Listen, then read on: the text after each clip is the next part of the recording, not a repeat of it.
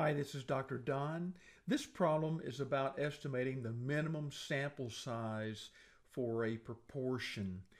We're given a statement that a researcher wishes to estimate with 99% confidence, which is our C, the population proportion of adults who think the president of their country can control the price of gasoline.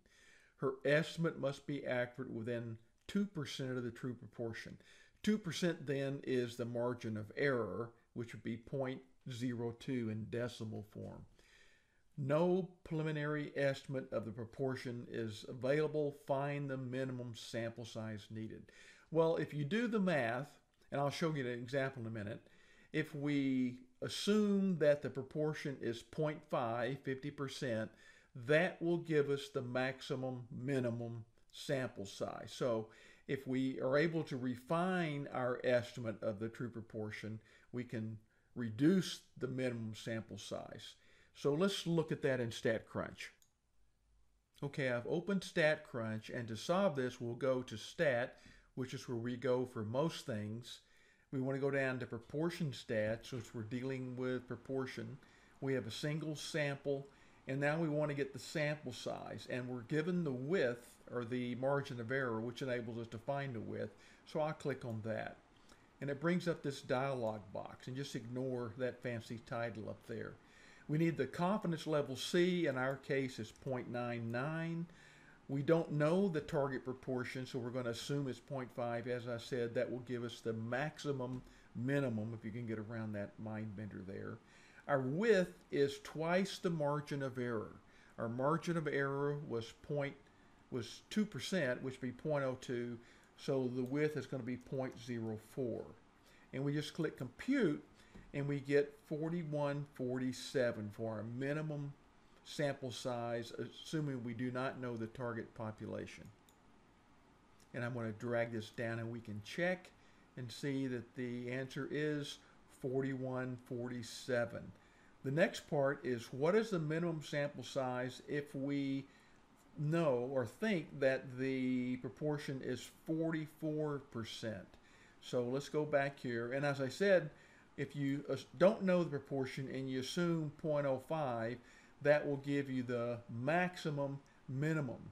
Call up StatCrunch again. We want to change this to 0.44, and I'm going to round this off again to our width of 0.04 and click compute, and now our minimum sample size drops to 4.088. And let's drag that down, and we'll see, yes, that's the right answer for part B. Part C is, how do the results from part A and B compare? And the answer is, having an estimate of the population reduces the minimum sample size needed. And again, I'll show you that. If we don't know the proportion, if we just put in 0.5 and 0.04 for the width, remember we got 4147.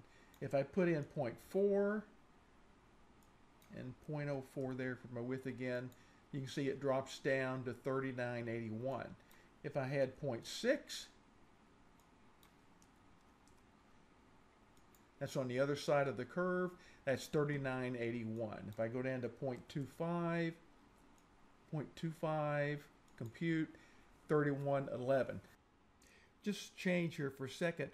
I've sketched out a graph here showing N, sample size, on the y-axis and the proportion P on the x-axis. And what we have is a curve or shape something like this. The maximum minimum sample size N occurs at 0.5, which is up here.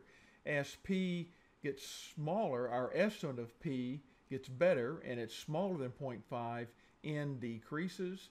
And also, as our estimate of P greater than 0.6, you can see also 0.5, excuse me, that N decreases. So the worst case, which would be the maximum minimum size, is when we don't know how to estimate the proportion. We use 0.5, and any estimate that we have will give us a smaller minimum size than 0.5. So I hope that helps.